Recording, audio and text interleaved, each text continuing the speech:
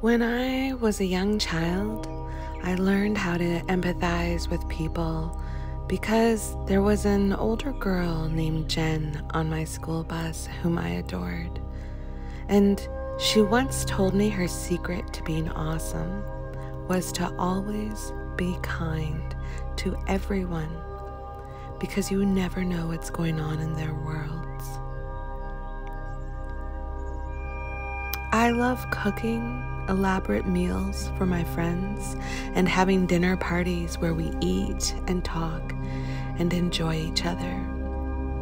All because my grandmother showed me the deepest kind of unconditional love in her kitchen, where we made pierogies and breads and blueberry pies, every little bit by hand and from scratch, all while sharing stories of her childhood growing up in Slovakia.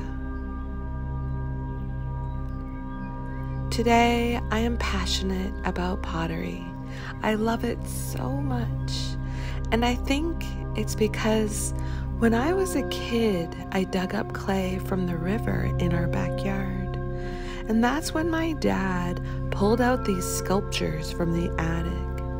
These sculptures that he made in university long before. And this showed me that clay can become something so beautiful and eternal. Now, I encourage my pottery students to make mistakes. I encourage them to push clay beyond its limits.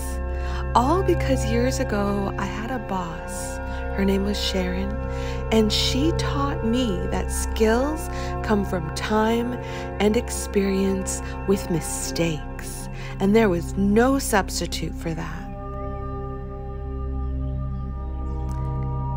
Today, also, I'm an optimist, and I think it's partially because there was a time in high school I was so anxious about something that happened one day, and my friend Adrian said to me, "Hey, it all works out in the end.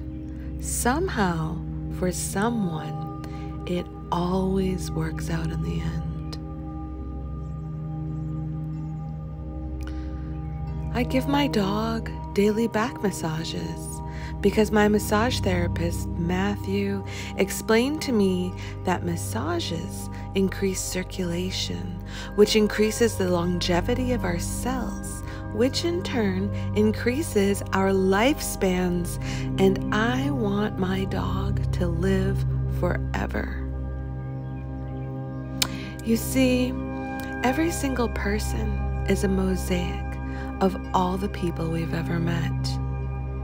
I think it's a beautiful idea.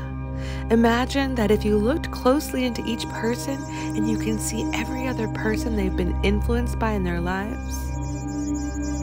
So who makes up your mosaic?